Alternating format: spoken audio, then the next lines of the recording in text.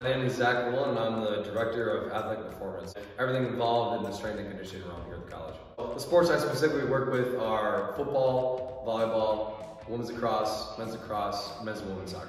I'm Victoria Hurt, head volleyball coach here at Benedictine College. My name is Claire Hansen. I'm the head women's lacrosse coach here at Benedictine College. Along with the college, I graduated in 2018 and had the pleasure of also playing here. My name is Chad Folsom. I'm the head women's basketball coach here at Benedictine College, and I've been here coaching now for 23 years.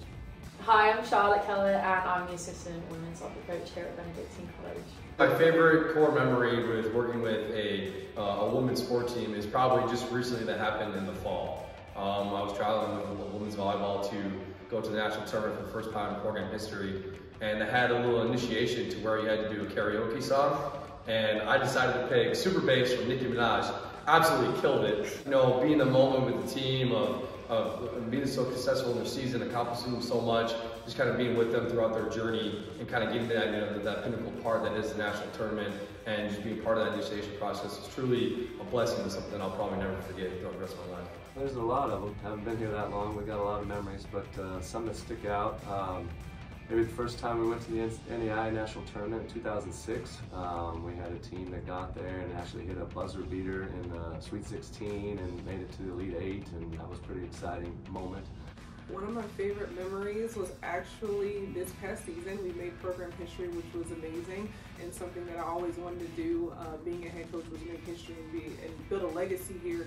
It was when we found out they made the national tournament, so that was really exciting for me, and the girls were really excited, and I loved the video of them when they finally found out. So yeah, that was my best moment here. Favorite memory coaching is probably just the huddles when we were winning the national championship in that national tournament.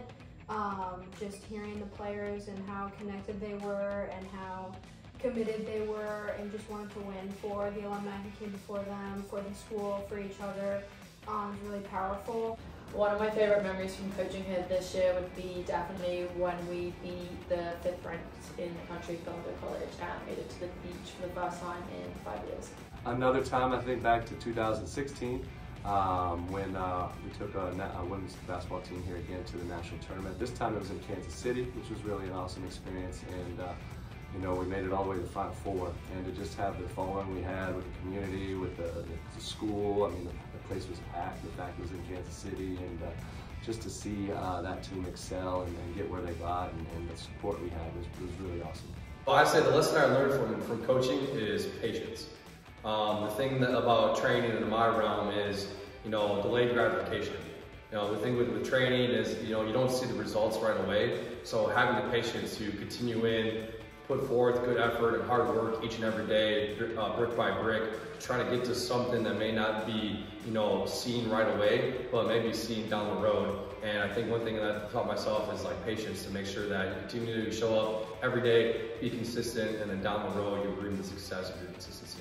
Thing that I've learned through coaching and sports, always believe in the people around you, just really invest in them. Even if it's hard to invest in people, you don't know where it's going to pay off, it always does to just believe in people.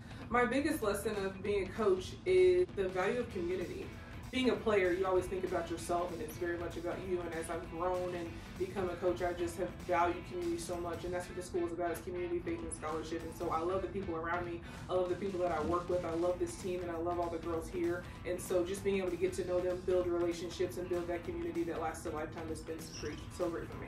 So the lesson that I would teach my athletes to instill in them as they carry on, you know, beyond athletics, is some of the 4 pillars that I hold with my staff is consistency, discipline, attitude, and effort. You know, the consistency, show up every day, put in hard work, the discipline to do what's instructed of you in that given day, even if it may not be the best day, but having the discipline to show up and continue to put forth great effort. Having the attitude to make every day a great day no matter what's going on, and have the ability to show up with a positive attitude and make the best of where you're at. And the last one is just giving great effort, whatever the circumstances, you know, finishing the job, and make sure I put forth my best foot forward for that given day and that given moment wherever I'm at.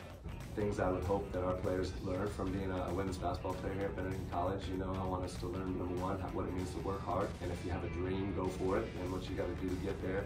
Also learn, to be grateful for things that you have, and also I think to be a good teammate, what it means to be there for someone else and to help those around you grow and become better people. I hope that they're learning that, being a lead in all areas of their life, their hard work, their growth mindset, and their work ethic are really going to come through in every single area of their life. And so taking those qualities and mentality into relationships and their work outside of lacrosse is something that I hope that they remember.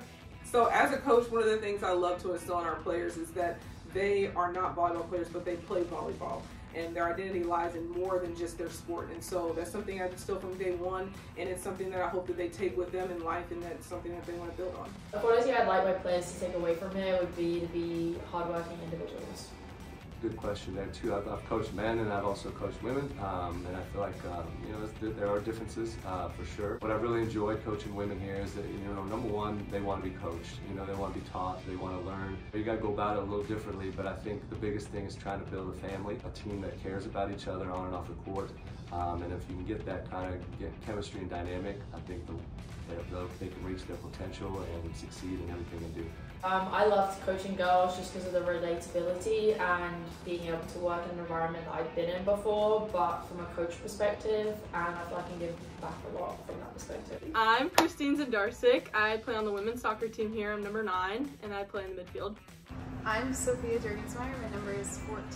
I play defense on the women's lacrosse team. My favorite memory is probably this past season. We made it all the way to Sweet 16 in Orange Beach, Alabama. That was such a good, empowering moment for all of us. Seeing the growth throughout the season and making it that far was really, really special.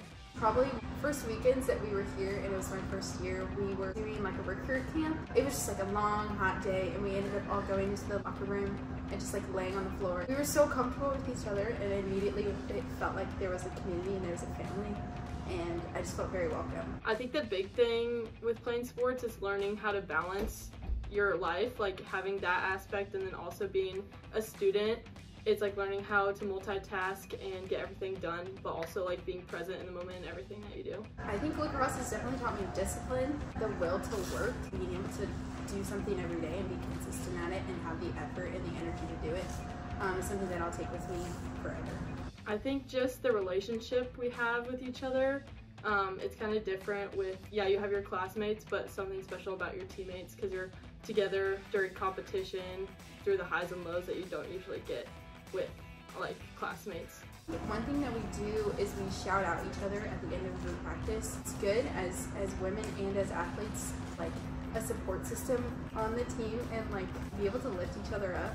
Shout each other out and acknowledge each other's successes is super important. Not just for like a good team, but as women as well.